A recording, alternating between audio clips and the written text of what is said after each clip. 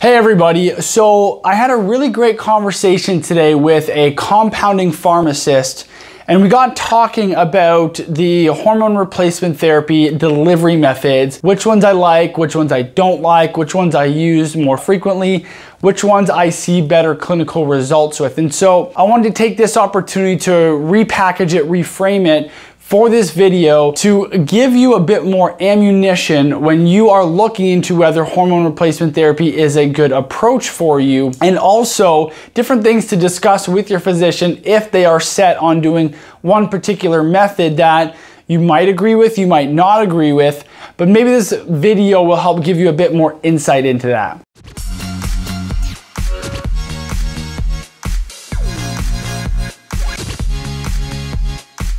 And so there are 5 main delivery methods that I tend to think of. There's a few other weird random ones, but there's 5 main delivery methods. There's an oral capsule, there's injectable, there's topical creams, there's sublingual, so that's gonna be our troches and things like that. And then there's the hormone pellets. And the hormones that are going to be in discussion here are going to be DHEA, pregnenolone, progesterone, estrogen, and estriol, as well as testosterone. And so the first thing I'll say is the hormones that I'm okay doing oral are going to be DHEA, pregnenolone, and micronized progesterone, which you can also get the full pharmaceutical version, Prometrium. Same thing, it's a micronized progesterone that's bioidentical.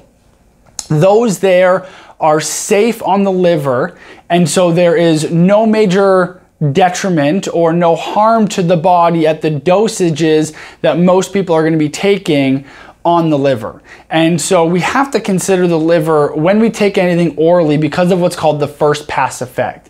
The first pass effect is basically that when you ingest something through the mouth, it goes into the stomach, when it gets absorbed into the blood, it has to go through the liver first before it goes systemically to the rest of the body. And that is this little protective mechanism that our bodies have created in order to protect us from certain things. That way we don't ingest them, they don't go directly into our bloodstream and go all throughout our body. They have to pass through the liver first because the liver is our detoxification organ, or one of the main detoxification organs.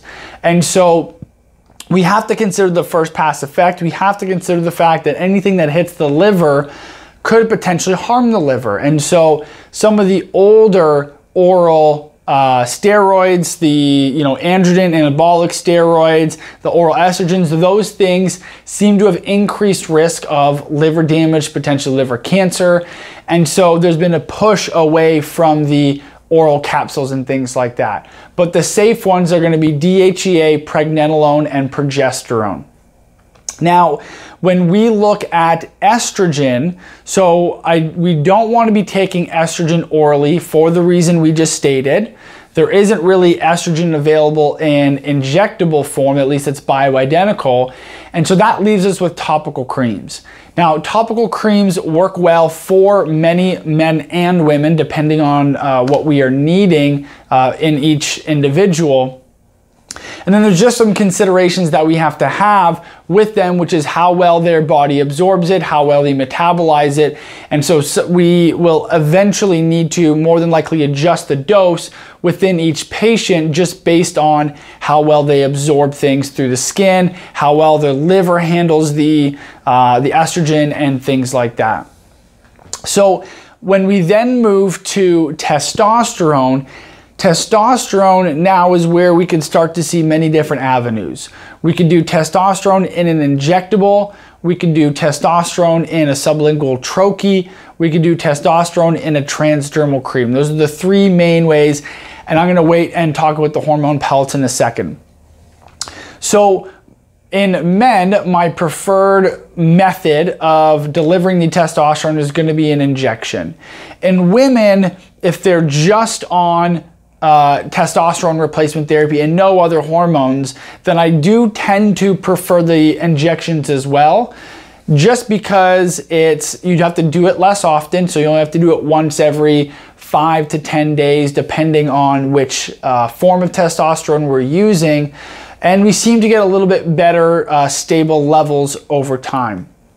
Whereas with for example, the creams, you have to apply it daily. Sometimes that's an issue. There can be a lot more transfer from the hands over to other surfaces and contaminating other people in the house, which could be dangerous if you have kids, things like that. So if a woman is just doing testosterone replacement therapy and nothing else, which is a pretty rare scenario to begin with, then I'm typically gonna do an injectable. However, if she is on estrogen replacement therapy, which is going to be in a cream, it's really easy to just add the testosterone into the cream and have it done all at once. That way they don't have to do a topical application plus an injection, and then they're also on progesterone doing an oral capsule. And so if we can just keep it to even putting the progesterone in the cream, if the patient doesn't need the sleep benefits of the oral progesterone, then we can put all 4 in a cream. However, if they do suffer from some insomnia or a lack of sleep, things like that, then we can do the bias, which is going to be your estriol, your estradiol, and the testosterone in a cream, and then move the progesterone into an oral capsule. So with men though, so we have the injectable, we have the cream, then we also have the troche, and the troche you can also do in women. Now, I am personally not a big fan of troche. So the whole idea behind a troche is it's sublingual, and a lot of it's gonna get absorbed sublingually. When it gets absorbed sublingually, it goes directly into the bloodstream, and you don't get as much of the first pass effect, meaning not as much hits the liver. However, it doesn't really pan out that way. And even when you look at a lot of the research, you are still getting 70% or so of that medication is getting swallowed in saliva, because when you hold something in your tongue, you make more saliva. You don't just sit there with the saliva under your tongue for a few hours for that to dissolve. You end up swallowing that. And so you still end up swallowing a large majority of the hormone, which could potentially cause some issues with the liver. I don't think there have been a lot of great long-term studies on the effects of the oral or the sublingual hormones on the liver, but based off of what we've seen in the past with the oral androgens, oral estrogen, those types of things, I'm not comfortable going down that rabbit hole of potentially putting someone at risk and harming their liver just to do a troche when we have other forms that are safer. And so that's kind of why I stay away from troches. And so the other aspect is the hormone pellets. And so the hormone pellets, in theory, are also great. You go into the physician's office, they put hormones in a pellet underneath the skin that stays there for 3 months. One procedure, which is like a mini minor surgical procedure, one minor surgery every 3 months, and your levels are gonna stay beautiful and nice and flatline, and you won't have the up and down of the injections and the creams and things like that. Theoretically, it's amazing. Realistically, it doesn't.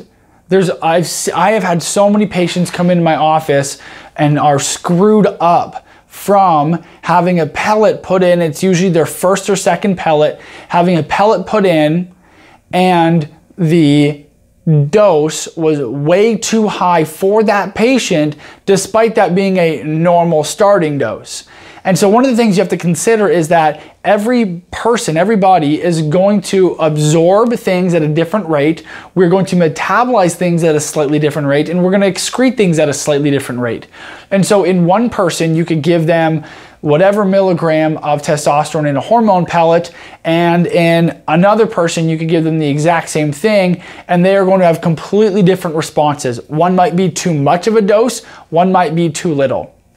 Now, I know you're probably thinking, well, too much or too little could also happen when we are doing the injections of the creams, and that's 100% true.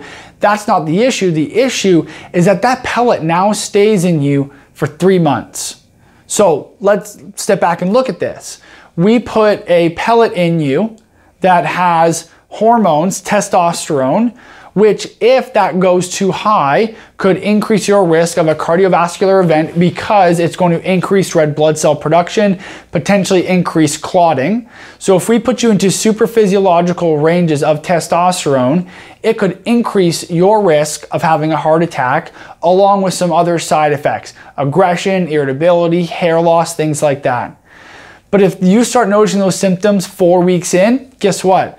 You're told to go donate blood to get rid of the excess hematocrit, so it decreases your risk of having a heart attack, but you're stuck with it for another 8 weeks until that pellet is gone. And that to me does not make any sense in my philosophy of how I approach hormone replacement therapy. The other aspect that I think about a lot, which a lot of other physicians don't think about, is the amount of scarring that is going to take place with repeated insertions of these pellets. So let's take an example. You get these pellets done every 3 months, that's for a year.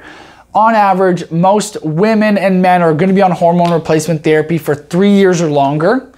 And so let's say we do minimum 3 years. That's 12 different minor surgical procedures along your lower back where there's fascia, there's muscle tissue, there's nerves.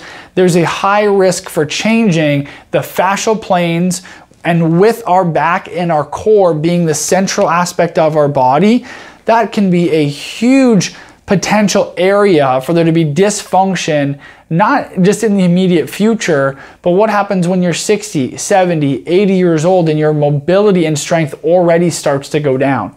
So I start to get concerned about the physical implications of having these continual procedures done. And so that's why I tend to stick to capsules for a few of those hormones. That's gonna be DHEA, pregnenolone, and progesterone. I stick with injectable for testosterone, and then creams, we can do the testosterone, we can do the estrogens, which is gonna be estradiol and estriol. We can also add in DHEA and progesterone if we'd like, depending on the patient. I hope that gives you guys some insight into the realm of hormone replacement therapy, how I think about it, how I work and treat with my patients. If you enjoyed this, please let me know in the comments. Let me know which aspects you found most interesting so that I can make sure that I'm creating the content that you guys want to see. See you later.